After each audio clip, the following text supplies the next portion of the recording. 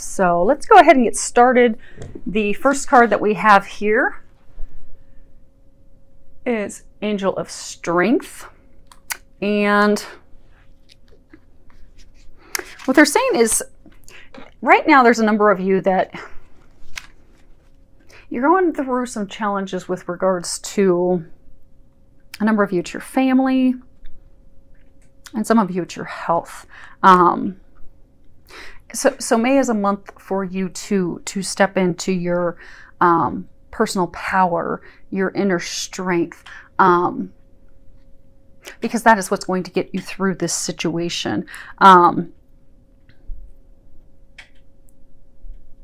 It's a time for increasing power, knowledge, knowing, action on your behalf. May is not a month for you to be, passive, submissive. So for those of you that are, in the family situation where there's a lot of conflict and strife and arguments and things going on with your family, this is the month to, speak up for yourself. Take action, take control, help direct some of those decisions. And the angels will help you with that. I get for some of you, it's almost like a loved one had passed away and you're dealing with the estate, and there's a lot of argument and conflict and strife going over, who's going to receive what. But they're saying just step into your strength, speak up for yourself. It will work out. It's actually going to be worked out by winter time. Because I get there's a lot, for some of you that this is a message, and hopefully it's more than one of you, there's a number of family members that are just trying to get their part of this estate. So they're saying it's going to take time.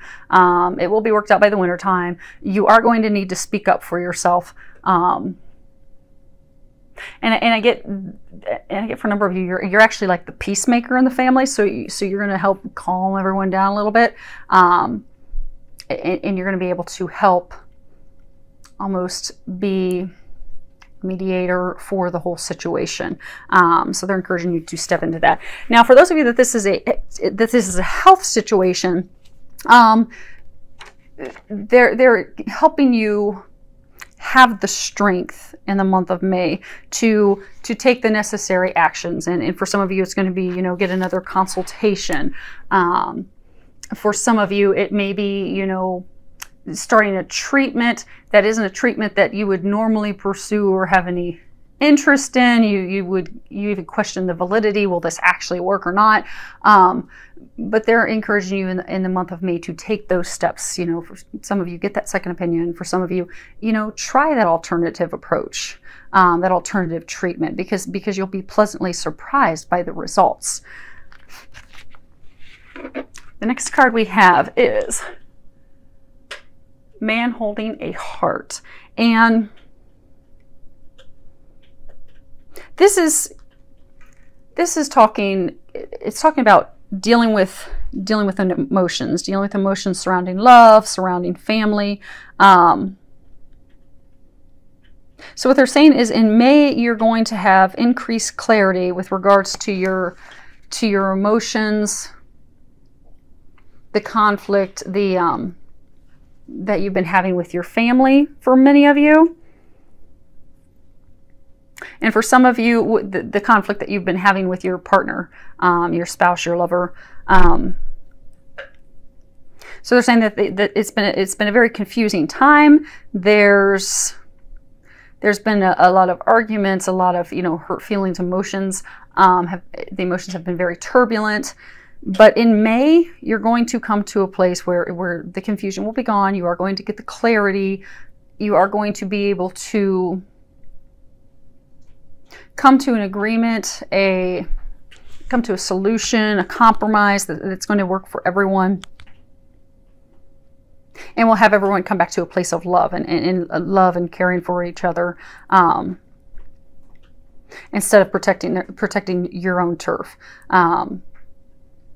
So everyone will come from a more balanced, loving place instead of, aggressively protecting what's theirs.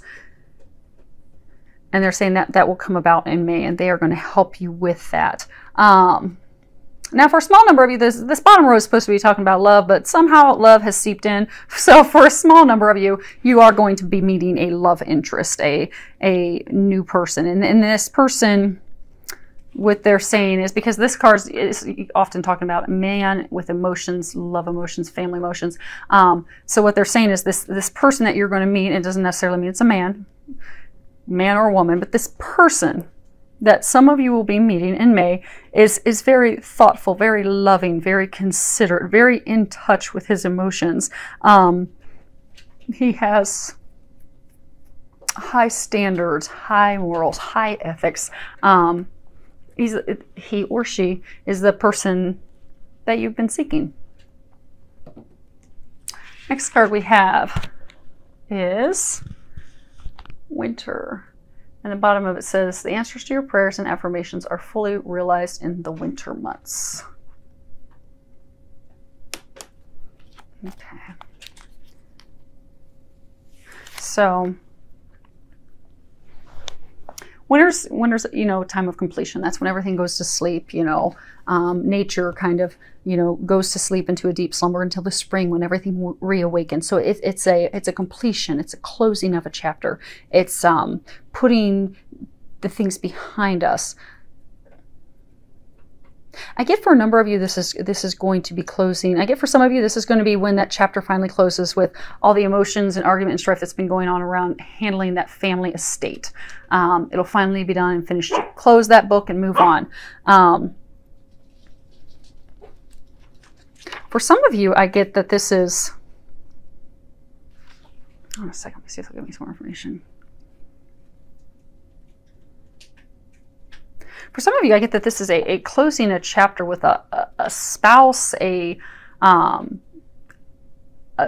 a lover, someone that you've been committed to for quite some time. And they're saying for some of you, that's actually part of the strength that you're going to be stepping into, because, you know, they were saying with strength, that's speaking up for yourself, standing in your beliefs, standing for what you deserve, what you believe in. So for some of you, that's going to be the completion of a chapter with your partner, your spouse, your long-term lover. Now, for some of you, that may be an actual closing of that chapter and moving on and out of that relationship.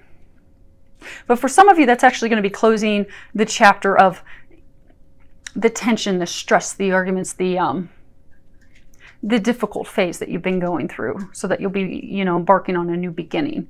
You'll be bringing that spark back in. So I just want you to know that there is hope in sight. Because I guess some of you are going to start to embark on that conflict, those things that are going to start coming up in the month of May. So they're saying that will come to completion in the winter months. Now, for some of you, hold on one second. Okay, so what they're saying is for a small number of you, you know, talking about closing chapters, they're saying some of you have been having fertility issues, and you've been trying for a very long time to have a family, to start a family. You've been trying to conceive.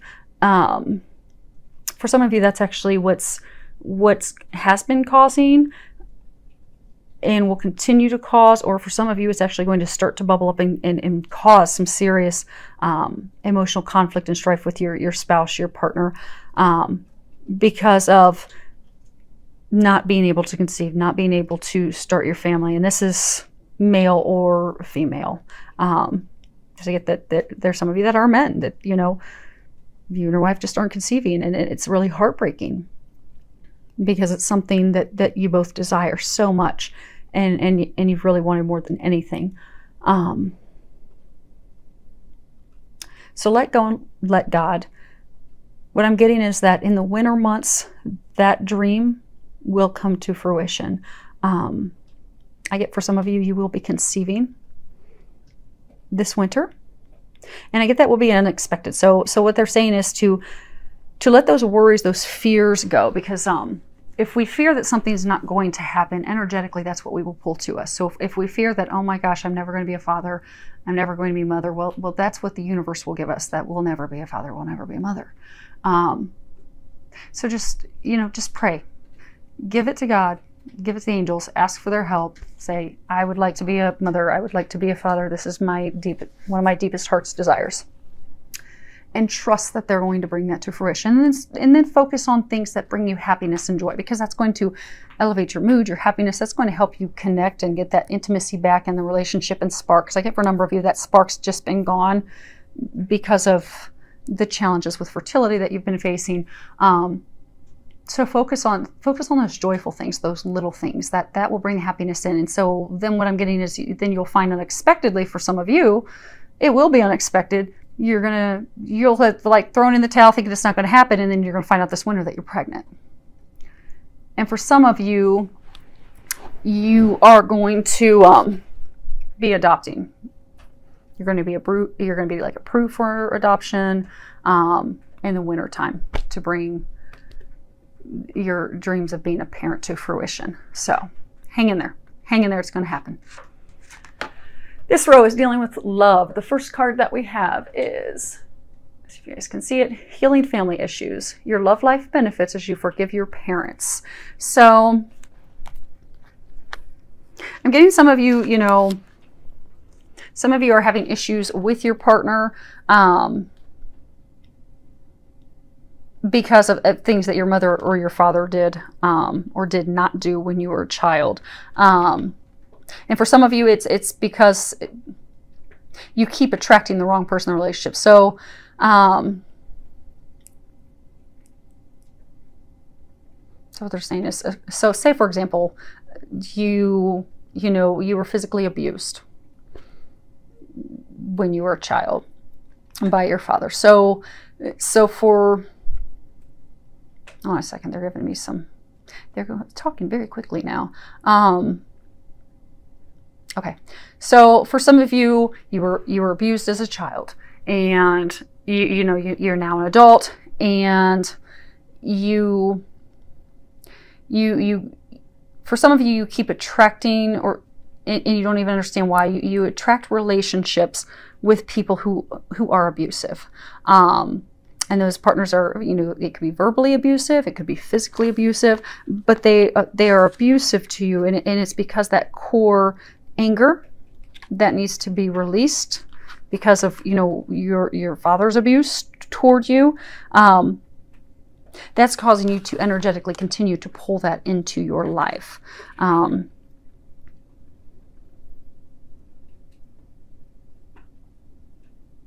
for some of you that have pulled that into your life and you're in that is also how you're going to have the strength, but you're going to have the strength to heal it and release it. So what they're saying is, by releasing that, and that's just an example. There's abandonment, not being fed, hunger. They're saying some of you there's hunger issues, but those things are affecting your life now. And for those of you that are in a relationship, it could be abandonment. It could be your mother left when you were an infant, and so you don't let anyone close. For those of you that are single, you attract relationships of people that are non-committal. For those of you that are married or in a committed relationship, you have difficulty really opening up to true intimacy out of fear that your partner is going to abandon you and leave you. So they're encouraging you in the month of May to heal those family issues, heal the past. So they're encouraging you to forgive your mother, forgive your father, and get to the root, because that is going to completely transform your love life. And to know that healing them, it's not you endorsing their behavior, because what they did to you is not right. So you're not saying that you're endorsing it. You're not saying that it's right, that their behavior is not. You're just simply forgiving him or her so that you don't have to carry those toxic emotions and feelings any longer in your body. And for a number of you, when that's healed and released, not only is it going to transform your love life, it's going to transform your relationship. For those of you that are single, it's going to transform and bring the right person to you. But for a number of you, it's actually going to physically transform your life as well, because when we have deep emotionally set traumas, you can call them emotional traumas, when we have those deeply rooted in our body, it will manifest as physical health issues. I have a number of clients and family members and friends and loved ones that when I've done energy work, because I do quantum touch energy medicine, so when I've done energy work on them, I will heal things from this life and past life, and a number of them it's, you know, this life, and there have been some of them where it is family issues with their parents. But when those things are healed and released, seeing people with epilepsy get healed, cured, seeing cancer completely cured and healed, seen a lot of stomach ulcers, all different types, endometriosis, all completely transformed and healed. They're gone when those emotions are healed and released. So for a number of you, you will find that when these things are healed and released, that not only does your love life completely turn around, but your physical well-being will completely transform as well. So they are encouraging you to do that this month, because great things await you. Now this card that we have is love yourself first. Your self-respect makes you more romantically attractive. So I get for a number of you, you know, you're in a relationship, it's not rewarding, you're not being treated the way that you deserve. So you're not really looking at yourself as though you're worthy. You're worthy of love, you're worthy of giving love, receiving love. And for some of you, you're having challenges and difficulty finding the right relationship. And you're not sure why, you keep attracting relationships with the wrong people.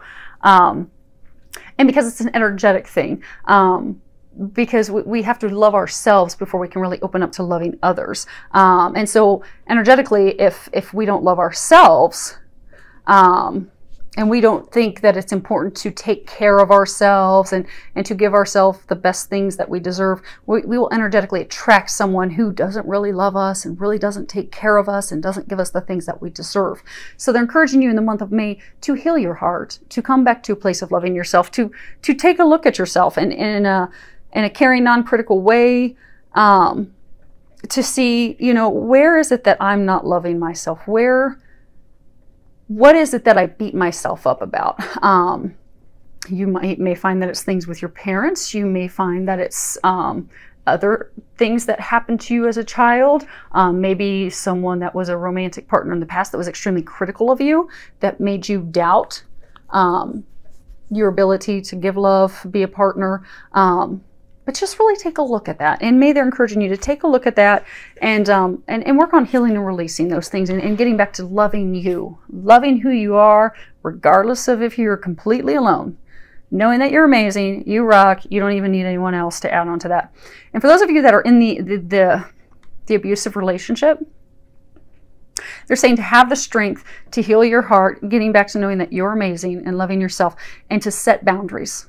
To set boundaries with that person, and to not allow them to step over your boundaries, because you deserve a loving, caring relationship. And when you love yourself, you will set those boundaries and not allow someone to step over them and not love you back. And the last card, this is a card that is, I asked the angels, you know, how can you improve your love life in the month of May? What would they recommend? And the card that we got is pause. And what they're saying is, in the month of May, take the time to reflect. Take the time to take a break, go inward, do some reflection on your true feelings, your true thoughts about the situation. With your partner, with not having a partner, they're saying to really, really look at that. And just take the time and to be honest with yourself. You know, what is it that I really want? What will really make me happy? What is it that I feel that I lack? Because again, remember, energetically, we pull things to ourselves. So for some, it may be that, you know, you don't have anyone in your life and you look at it, okay, well, what's the real core thing? Okay, well, the real core thing is I have this deep-seated fear of being alone, of being abandoned. So you energetically pull being alone. But by doing that deep-seated and that thinking and realizing what's really going on, you'll be able to heal and release that. So they're saying just take the time in May to take some time for you to focus, to reflect, pray, listen to your intuition, listen to that guidance that you get. And then take any necessary steps after you've completed that inner reflection, so that you can move forward in love and happiness and the things that you desire. And they're also saying boundaries. So for some of you that are going to do the pausing, the reflecting, reflect on, what is it that I want in a partner? How do I expect a partner to treat me? How would I treat a partner? And if you discover it and you realize, okay, well, I'm with someone and this is what I expect and want in a relationship, and she is not giving me that, well, then use that to have the strength to go back and set the boundaries with that person. Because they will either step up to the plate and respect you and give you the love and the respect and honor your requests and your boundaries, or they won't, and at which point you'll be able to take that step and move forward to find the person who will.